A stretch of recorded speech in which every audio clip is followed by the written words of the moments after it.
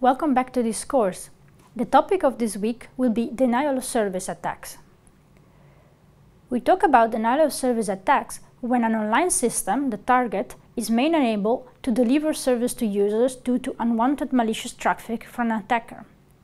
This happens usually because the attack depletes the resources of the target system, for example bandwidth or processing power. A denial of service attack can in principle be carried on by a single attacking host, but this can require that the attacker host has itself enough resources available. Clearly, a large number of attacking hosts can easily boost a denial of service attack, providing in a quick time a higher traffic load or a larger number of requests, for example. We call this a distributed denial of service attacks, or DDoS. This week, we will explore the following topics.